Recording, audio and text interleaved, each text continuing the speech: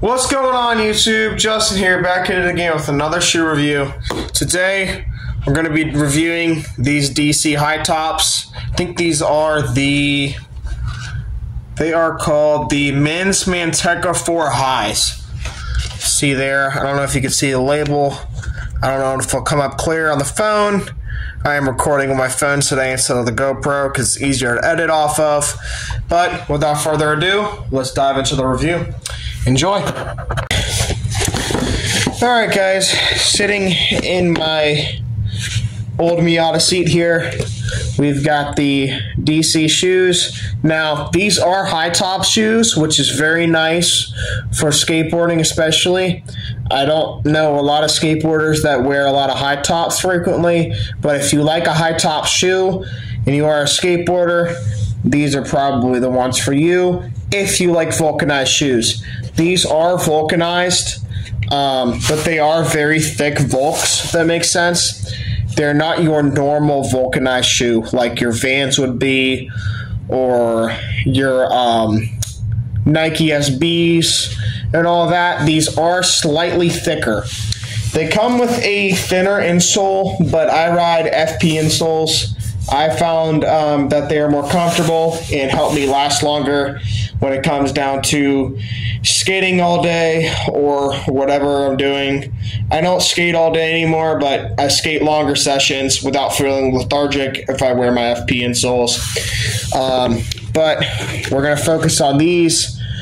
I gotta say, I am fairly impressed with how long they have lasted me. They've still got plenty of tread. They really haven't worn down, to be honest with you. They're just kind of narrow for me to skate. They are a bit more of a narrow shoe if you have very wide feet like I do. I have a wider foot than normal for my shoe size. I'm about a 10, 10 and a half usually, depending on what shoes I get. These are 10 and a halves. They fit me well in the toe box. It's just the sides of the foot here. They're too narrow for me, so I am going to have to say that's a downside. But other than that, I will be giving these a 6 out of 10 only because of the fact that they were narrow. Would I recommend them to you guys? Yes. There's not really much to go into detail, but they were very grippy. Really neat tread pattern. I think I've already shown you guys. Here's the other shoe. I haven't shown you guys the other shoe. I always shoe glue my shoes for extra measure. The fake leather is pretty sturdy and strong. It did rip here, like it normally does for me. I have a wider board for compared to the average person. I skate like an 8.5, 8.75. Most do not skate those for flip tricks and whatnot or practicing things. I guess I've observed a lot of people skate 8.25s and 8.38s, and having a smaller shoe like I do doesn't really work well for a wider deck. They work great, but you know what I mean. A lot of skaters that skate a wider deck could understand potentially, or skate a normal deck really in general.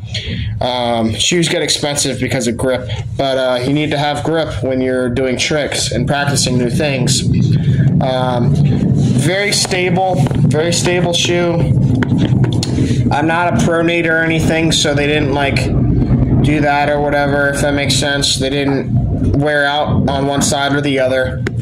But like I said, enough yapping. I would recommend them to people who enjoy skating high tops or skate DCs, or were even looking into these shoes and just wanted to see what others' thoughts were on them. Like I said, I know I've said this once or twice, I'm going to be giving these a 6 out of 10 only because of the width of them and the fact that they did rip fairly quickly on that side. Other than that, I don't really complain because skate shoes are skate shoes. They're going to get destroyed anyway. But until next video, please like, comment, subscribe, and I'll see you guys next time. Peace.